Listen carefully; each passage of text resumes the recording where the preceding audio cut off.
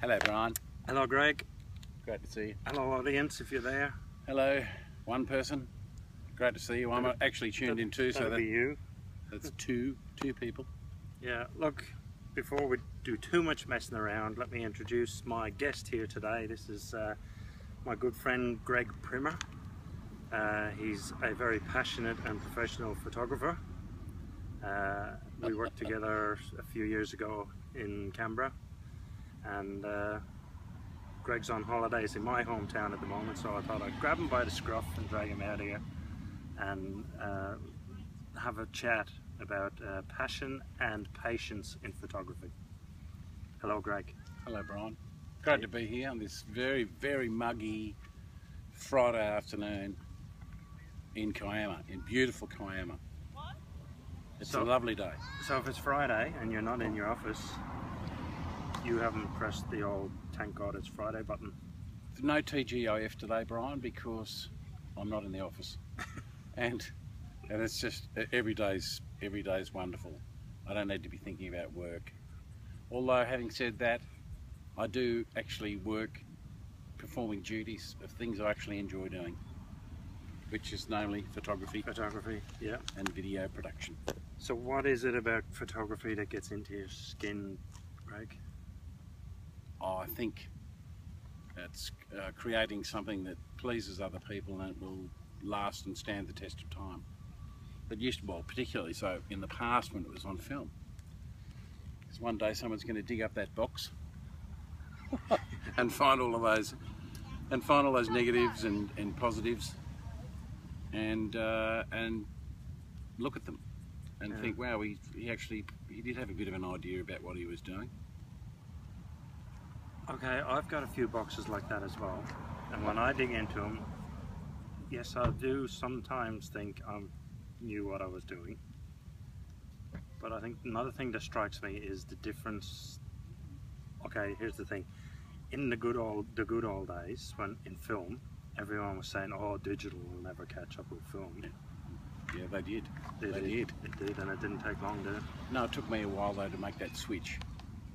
But it's funny, isn't it? A little tiny Fuji, 1 megapixel Happy Snap camera that a friend of mine owned that I borrowed to take pictures to put images online on eBay in 1999 to sell images, to sell bits and bobs that I had around the house.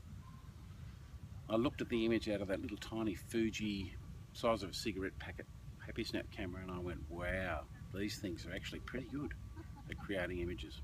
I was very impressed by a tinny little camera. And now, of course, you can, those tinny little cameras are the equivalent of or if not better than the cameras that you have in your phones now. Yeah, it's amazing, isn't it? Phones are pretty good. It's amazing. Like, long gone are the Happy Snaps camera now. I just use my phone. I find that to be more than adequate and about the same sort of quality as those point and shoots. Yeah. When the need arises. Because I mean, more often than not, you can't carry one of these things around, a big fat SLR with a nice Coke bottle on the front. You don't have that option all of the time. But it's funny though that when you do have that camera on board, and I find that when I have it in the car, or have one in the car, a body and a lens, that I'm more likely to stop and capture that moment that I see, particularly commuting to and from work.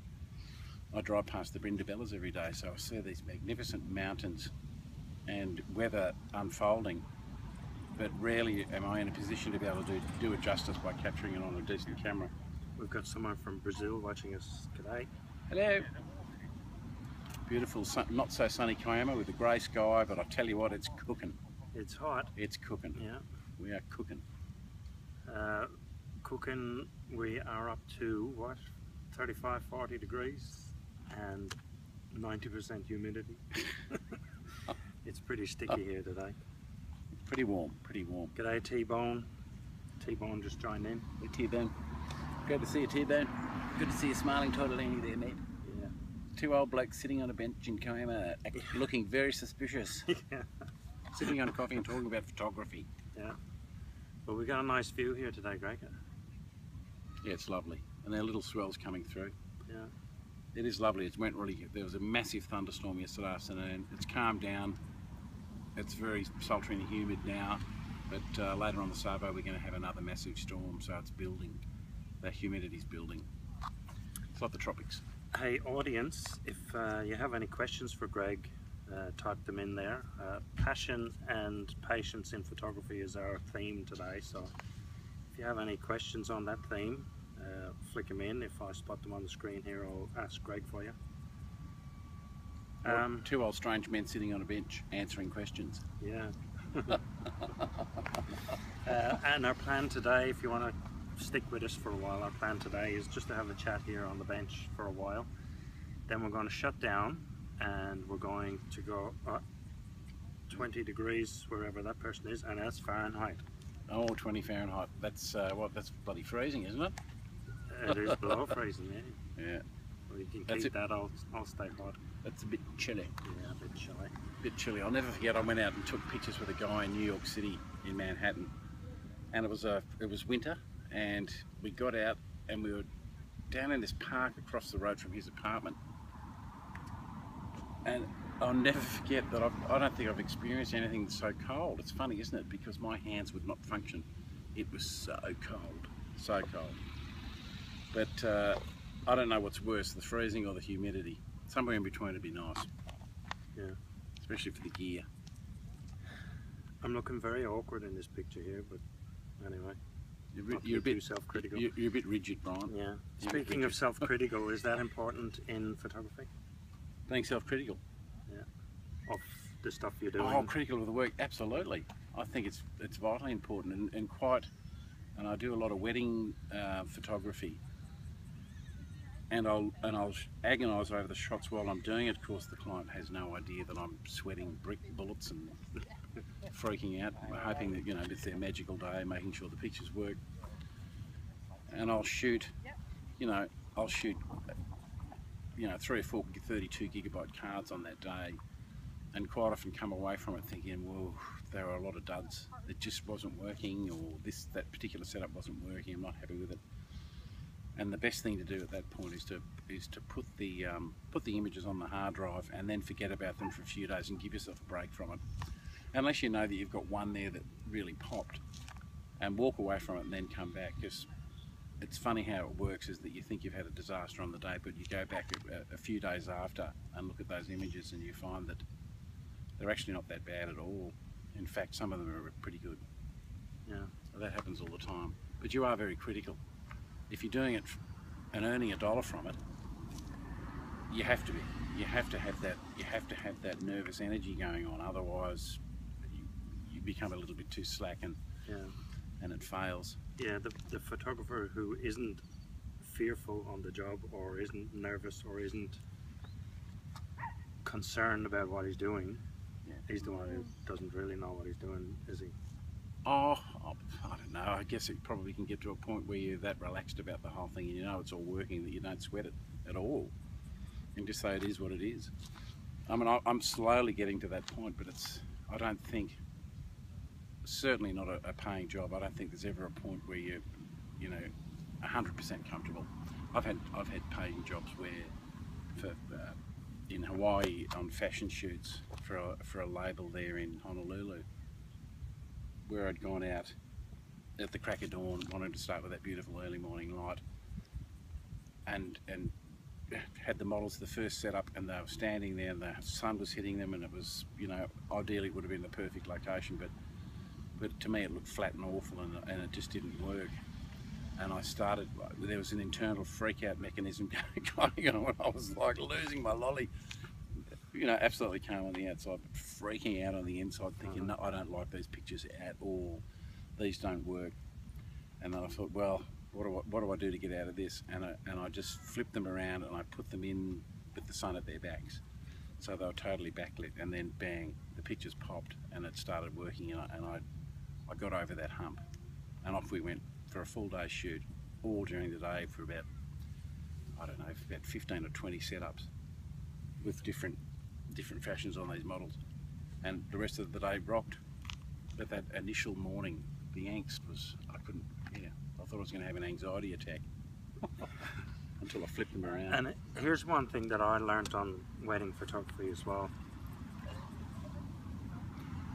I get out there and I do my first and second and third and fourth wedding and all that sort of stuff, and I started with friends, of course, because I didn't want to be charging people for stuff and I wasn't sure what I was doing.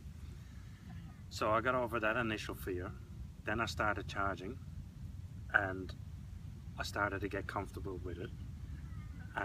But I found I was pushing myself. The next wedding, okay, that one worked and I liked that stuff. Now push it to the next little bit. And so by the time you're 30 or 40 weddings into it and you're still pushing yourself, the client is super happy because they're getting all these great photos, but I'm never happy because I'm trying to push myself. You want something different. Yeah. You want something different every time. Yeah. You can have it. You can have it. And you have to be careful of that, because if you run away with yourself like that too much, you lose sight of the fact that the key photos on the wedding, you know, the kiss and the dance and all those kind of things, the showing the bouquet, all those, you have to get them. Then you play with the other stuff. Yeah, the photo shoots where you have the fun. Yeah. The documentation, the family shots, mum, dad, aunties and uncles and things, they're all pretty much your bog standard, you know, proper flash in there, gripping grin, and they all stand there smiling. I mean, that's pretty easy. Yeah. But yeah, don't lose sight of what the client's actually after and go off on a tangent and then lose them completely. That would be tragic. But yeah, trying to get something different every time is difficult, but it's certainly not. It's certainly achievable. It's not that difficult that you can't achieve it. Every location is different. All the couples are different. You can work them in different ways. And if you have disasters with personality clashes, which I've got to say never happens, if it does, it's their problem. They're not yours. Then you can still work it and make it happen. It happened to me once, and luckily it was a two-man shoot, me and another guy there. And in pre-planning, I told the bride, I'm going with you and he's going with the groom. When we got there, I don't know what it was, but like within 10 seconds, I was, I can't work with this person. Can't work with this person. So I claimed I had a tummy ache or something, and we swapped photographers, and he did a great job, and I had a good time with the boys. But yeah. Oh, that's wedding photography. Yeah. A lot of, I don't know whether you guys are out there in Periscope land, are actually into looking at commercial jobs, or you're just doing it for your own pleasure. And where I started with a photographer as an assistant for many years, on and off for about 5 years, and wasn't really interested in it per se. I mean, I was interested in photography, but not to that level.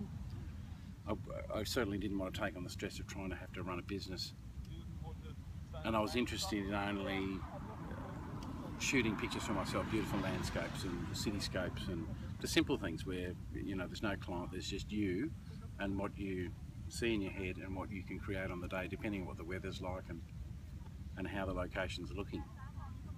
And that's what I've come back to, that after being initially just shooting for myself and not having client or any sort of pressure to perform, shoot what I wanted to shoot, what I thought looked good. I spent countless dawns and dusks around Sydney and Sydney Harbour in the late 80s.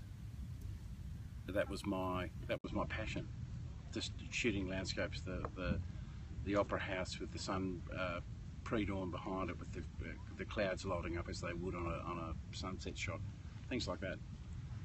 Just pleasing myself and shooting all transparency and paying for my own film and processing and producing beautiful slides. And then worked again back with that same photographer, and we in 1988 we captured the big Sydney Harbour fireworks to bring in that new year. Then Big Mo, Missouri, when it came and toured the US warship when it moored in the harbour. And we got on board. Yep, we got on board, even though the Australian Navy told us there's no way in hell we could get on there to photograph the boat. Steve actually ended up getting a contact for the bridge and phoned the bridge directly, circumvented the Australian Navy liaison, And the guy sent out the Liberty boat to pick us up. He was that excited about having us on board. And then we did Expo in Brisbane, and then we did the opening of New Parliament House in Canberra that year, and we produced posters for all of those openings, and that was where I really got back into it. Can you look back and say one thing that sort of put the spark of creativity into you? Oh, probably two, and that was, one of them was doing 1 minute time exposures with a Ricoh camera and a Hanimex 24mm lens with Fuji Probia 100 ASA film in the back of it. 1 minute exposures, looking at the Harbour Bridge, the Opera House behind. We're at McMahon's Point, we're on the other side looking through the bridge and seeing the Opera House behind. 1 minute exposures at F11, holding it down with the cable release and watching my watch and doing these 1 minute exposures. And then looking at the results, the next day we went into the lab the next day and did a quick turnaround. The shot that was Steve was doing with his Mamiya RB67, so he was getting the nice big transparencies, and we all shot exactly the same things. We were all pointing in exactly the same direction, doing the same exposure with the same film stock, different cameras but same stock. And we pulled them out, we went to the lab, pulled them out, stuck them on the light box and had a look. And one of the ones, a big 24-inch shell, had blown up over the bridge and put this magnificent big mushroom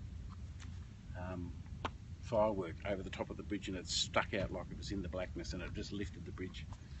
And the big curtains that were coming off the bridge.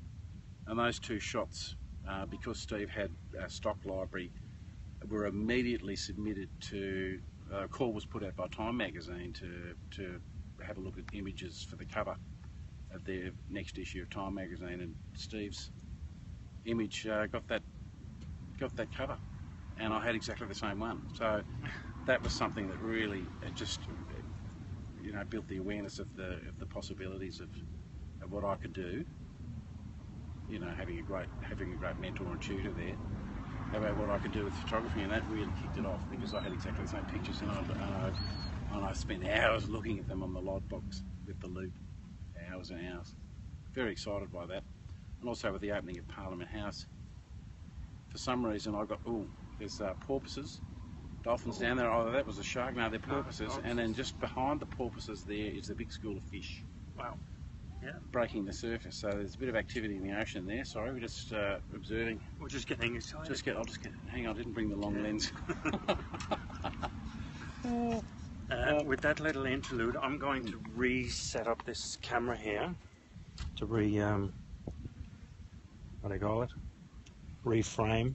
Reframe. Keep talking, because I look like reframe. I look like a spare mushroom on a barnacle. Yeah, hanging around like a dick in a shirt sleeve, Brian. I think they call that. Or and I'll keep an eye on the questions and ask you questions. A shag on a rock.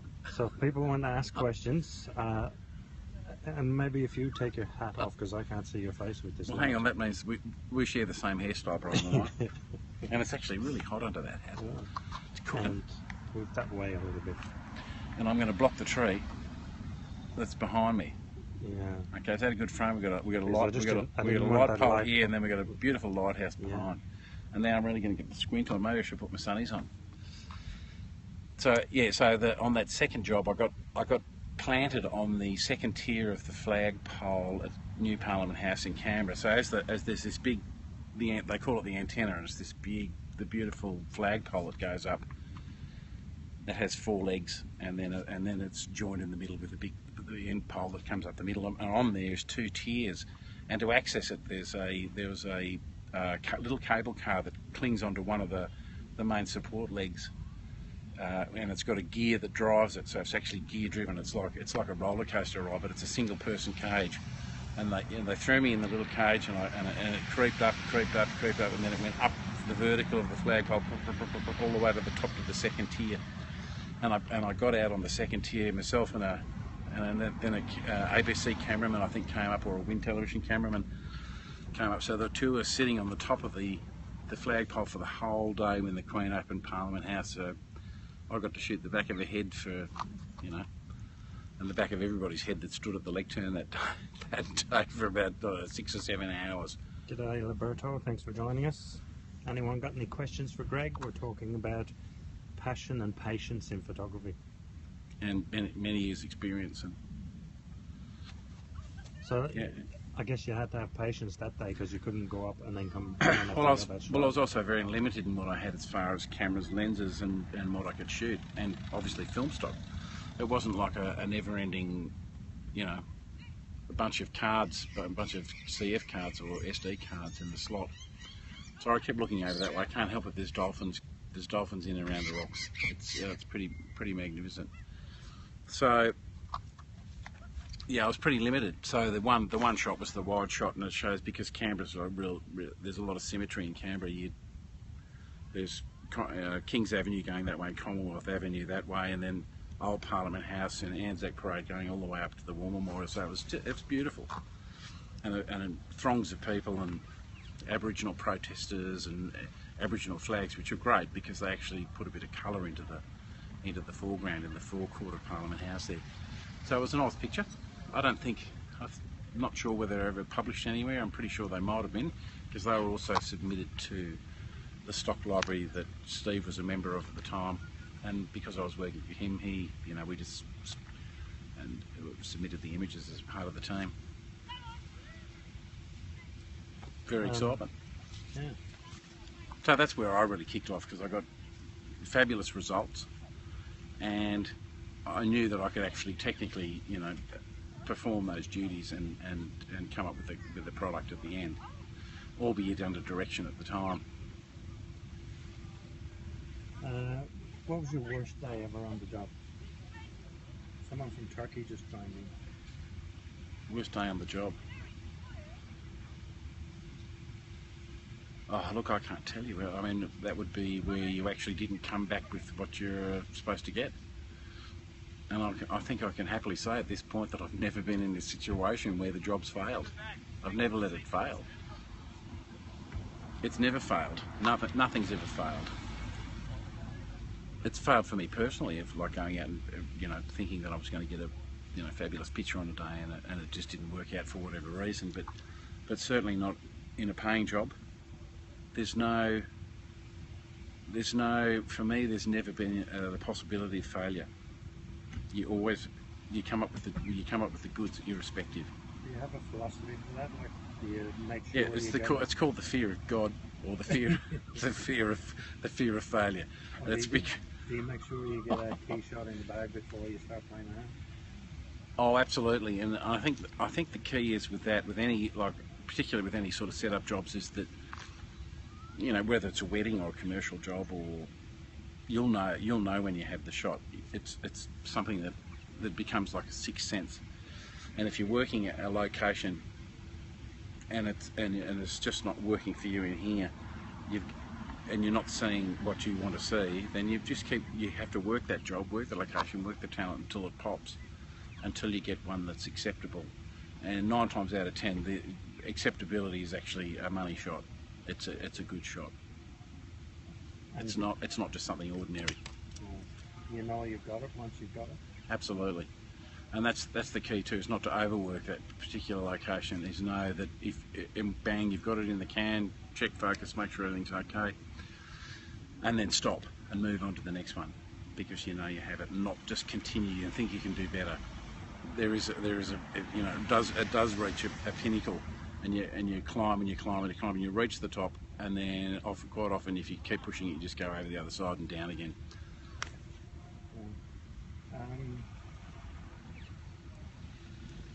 Without necessarily saying who you work for at the moment, describe your job. Oh, the job's very wide and varied in that the basic stuff can be a grip and grin, the old grip, hold the handshake and a smile to the camera,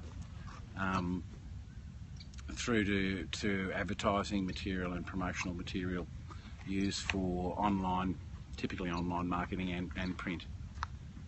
So it's very, very varied in its demand. So it's a bit of everything, really. So here's where I'm going with this question, right? Photography is a passion, but it's also a job. Is it passionate every day, or is there a lot of mundane in it? Oh, look, there's a fair bit of mundane in it, but being successful as a photographer, one of the key elements that you must have is the ability to deal with people and have a laugh and immediately build a relationship and have a good time. I think it's not, you know, if you show up to a job and you stand there like a stunned mullet and you don't have fun with the people you're working with, then you'll never get called back again. You'll never get. You can go the other way and be a little bit too outrageous, but that's where I tend to sort of populate a little bit more of the pushing of the envelope by having fun on the job. I think it's vital to keep the energy up. So how did I survive as a photographer? I don't know how you survived it. I really honestly don't have your personality. No, but you had something else in that. I know that the big cheese at the time when Brian was working there as the photographer really loved him, thought he was the best thing ever, and just constantly got him in. And it's, you know, and that's the big boss, really big boss. Loved Brian because Brian's personality appealed to him. He was an introvert.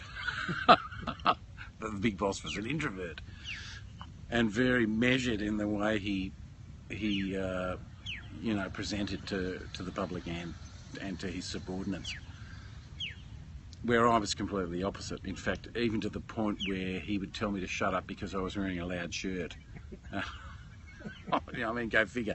And I'd have to leave the room because he couldn't stand me in the room. And that's with saying nothing, because he just, you know, I guess I just oozed loudness. And on casual Fridays wearing a big loud Hawaiian shirt. Although I've got to admit, the one that he did have a go at wasn't a loud Hawaiian shirt. That was pretty conservative in my book. Mm. So I guess we worked well as a team then, because it was yin and yang. And absolutely, yeah. And I think, and it's funny how that works, because the guy that's in there now, there's another guy in there, and we don't have an official photographer as such anymore. We share the duties between three of us that can actually take pictures, and there's only two of us that I think do it any a really good job, or any good, and that would be myself and another guy. And we're good at what we do, and because we're passionate about what we do, and we don't just do it in our day job. We do it. I do it as a day job. I do it as secondary employment, and I do it as a passion. I do it because I want to do it for me. So I'm lucky like that, because I get to enjoy it. The doldrums of doing something pretty pedestrian at work is outweighed by the fact that I know that if some beautiful weather event happens in the afternoon on my way home, I can race home, get my cameras, and go out and take something for me. And for me these days, it is weather and landscapes, and family. Yeah, I'll do the family. Yeah. Well, I'm a bit the same too, but one thing I've noticed, and I bet you'll agree with me, you've got thousands and thousands of photos you've taken, yeah, and then the wife asks you to print a canvas to put on a wall. No, she doesn't want to print canvases on the wall. I go out and get things printed, and she goes, "You're not putting that on the wall." And it's like, you know, something absolutely stunning, and yet no, it doesn't fit with the decor, or no, it's unsuitable. I've only got one picture hanging in the house of a landscape that I did way down on the south coast, and it's really quite simple. It's a simple picture. It's something you see every day, but the colours are just beautiful. And it was shot actually, it wasn't a late afternoon, it wasn't anything special, it was just done because it looked good at the time with the long lens. I suppose the old saying, beauty's in the eye of the beholder, is true as well, because I've printed photos on canvas without asking permission, and to find somewhere to hang them. Yeah. And she's printed a photo from her iPhone that I really don't like, but she loves. Yeah. Oh yeah. Look, and that's it. I mean, as far as photography as a rule, it's not necessarily the gear that you have. It's not. You don't have to have $1 million camera with a you know, a $10,000 lens on it. You don't. That's not what it's about. It's about what you convey in the image, and it's about what's happening in that image. And it could be the worst camera in the world, but if it tells a wonderful story, then it, you know, that's it. It's sold. it's sold. And often you'll take pictures and you'll think, I really don't like that much. That's not singing to me. It's not technically brilliant or anything. And another person will look at it and say, wow, that is just phenomenal. So yeah, I mean, it's all in interpretation. People will get different meanings out of different images. Certainly, if there's people involved, it'll have a different meaning. And it could be the worst picture in the world technically, but it has a huge amount of value and sentiment for a particular person. So you mentioned technically there, so to you and maybe to me, technique is sort of like breathing. Oh yeah, so absolutely. What We're going extra does someone like you bring to a photo? We're going to push it. Look, I don't know. Isn't it funny? Because there are people that go out and get fine art degrees in photography and still can't frame a picture to save themselves, and they struggle. They struggle with composing. You know, there's something about,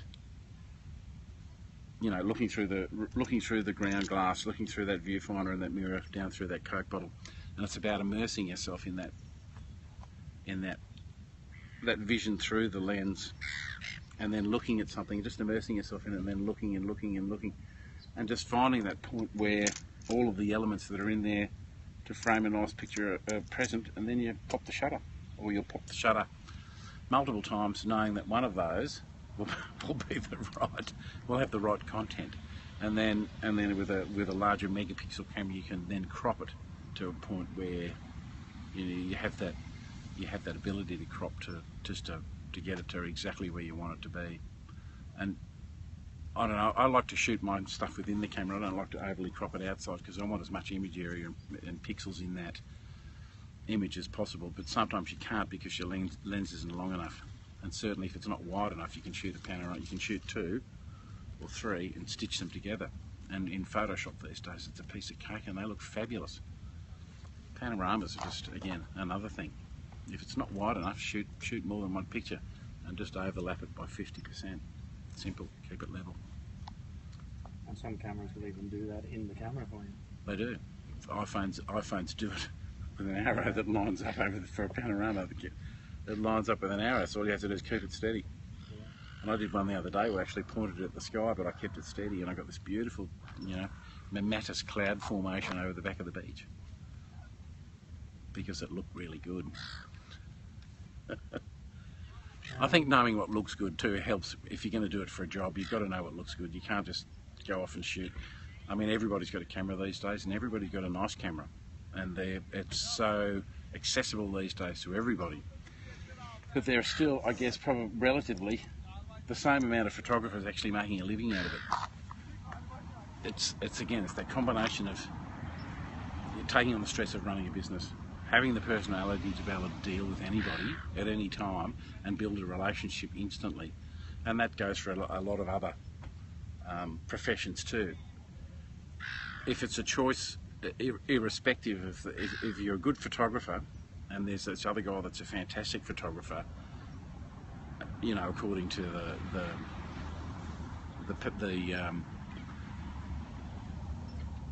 the industry and all the punters, but you know, this guy's fabulous, this guy's okay. If this guy gets the job that's okay, it's because of his personality. It's not because he takes a better picture. It's because he can get along with people and actually, you know, have that relationship. And I think that's vital. That's one of the most important things, because the guy that can take the uber, spectacular pictures is probably a real, difficult person to work with. Okay, now here's the thing, and something you just said made me think of it.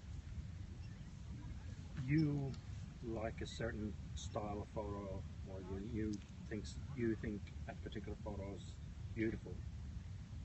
How does that affect the photo that you take when you're not the customer? In other words, if you're out on a job in a field one day and you take a beautiful panoramic, whatever, and then the next day you're in at work and you need to do a grab and grin, Yeah, You yeah, know, yeah. does it clash with you personally? Does it, you know, artistically, does it clash? Not at all. No, no, because that's the beauty of it. It's there's documentation, there's art, and I think there's and everything in between. That's the beauty of being, and certainly doing it for a living. It's not all 2 days are going to be the same, because if you you know, I'm sure it'd be everyone's dream to be able to jump in a camper van and drive around Australia and just go to the most magnificent locations and be able to stay there for a week until the light was right. I mean, we'd all love that, wouldn't we? But also, by the same token, if you're doing it for a living, you've got to be able to, you know, make it work on the day too, and still come home with something that's acceptable. I mean, I get thrown jobs all the time where I've got to shoot pictures of motor vehicles with people, and they say we're doing it at like 10:30 in the morning. I say to them, you know, it's the worst time of the day you could possibly be thinking about taking a picture. It's awful. The sun's at a really bad angle. It's exceedingly intense. It's you know, the shadows are awful. But you have to make it work, and that's where a little bit of post, you know, a little bit of artistic license in post comes in for me. Do it in post, but always make the picture work. And I've done that on several occasions. And if they say we can only do it at 10 o'clock in the morning, then you just have to do it at 10 o'clock in the morning and make it work. A little bit of experience comes in handy there. Okay, you mentioned going out for a week in a camper van and waiting for the light to be just so. That's my dream. Yeah, that comes down to the patience. What do you have to say about patience? It's a long time coming. A long time coming. Do you have any of it? Because I don't. No, I'm a bit hyperactive. But when it comes to, I think that sort of discipline appears magically when you know that you have to wait for the shot. It's like waiting, doing a sunset shoot where you know, after a while you get to know that sun's looking, bang, it hits the clouds. It's just absolutely fabulous. You think, great, how could it possibly get any better than this? And it actually does. It gets better. It gets better, but you have to wait for it. You have to just sit there until it's gone, because it goes in phases. Patience, waiting for the light. Well, yes, you have to wait for it. If the location's worthy of a beautiful shot, then why wouldn't you have the patience to do it? You'd go back 10 times because you've seen it and you know it looks particularly good with a certain type of light. You can see it, you can visualise what it would look like with a certain type of light. You just wait there. You wait there until it happens, or you keep going back. And I've done that. Everyone's done that. As part of a landscape, you know, taking landscape pictures. Waiting, going back again and again, knowing that location with the right light's going to absolutely pop. Go back. Wait for it on the day if you can, but we're not always able to do that. Go back another day. Keep going back until you get what you want. I certainly did that with the Opera House. When I asked you to come and do this periscope with me, the reason I asked you is because you and I went for a walk one day in a fairly dreary sort of atmosphere in a location. Yeah, it was good. And it was just that feeling that two photographers together understood each other and understood patience and passion and all that sort of stuff. Well, I think it was just pleasant to be there though, Brian. In a non-gay kind of way. Yeah, in a non-gay type. But it's just pleasant to be there in a wonderful location, knowing that if that light pops through the cloud at a particular time, it's going to look spectacular. And there's not just one area that's going to look spectacular. The whole thing looks fabulous. Whether you're looking at the water side or the inside, or, you know, as Brian did, as we did, we looked at reflections in rock pools, and it was flat. And the sun was going down, and we got some great pictures. We got some great pictures that day. 9/10 of good landscape photography is, you know, being in a good location. The other 10%, is, you know, knowing what you're doing to make the camera work. But being there is vital. Making that effort to go somewhere special. Well, would you also say that even if you're not in somewhere in inverted commas, air quotes, special, that you can still find beauty in stuff? Oh, absolutely. That's where you turn. You know, it's not just you know, the vista. It's looking down at the grass, or looking at something close up, or looking between the rocks. or looking at something in a macro way, you know, or looking down there and seeing a half-smoked spliff lying on the ground there. It's looking at all of the environment, not just the big picture. And if you struggle, then look somewhere else. Just turn your head, turn around, turn 360 degrees and pick a spot that looks good. Because even in the most mundane locations, there's always something that looks good. It all depends on how you approach it. Put the camera at the ground, have a foreground of grass and point it up at ground level. You know, bang. There you've got an interesting thing. You've got a foreground, you've got a middle ground, and you've got the background. It's like telling a story, isn't it? There's a beginning, a middle, and an end. Everywhere's got a story. That pole's sticking out of your head. My favourite Martian.